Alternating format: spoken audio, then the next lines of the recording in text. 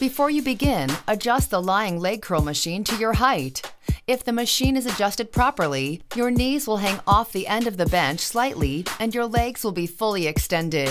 Lie face down on the machine and lock your heels shoulder-width apart under the rolls.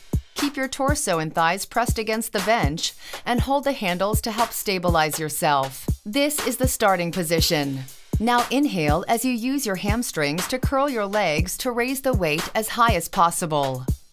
Hold the contraction for a moment and then inhale as you slowly lower your legs back to the starting position. Make sure to keep your thighs on the bench throughout this exercise.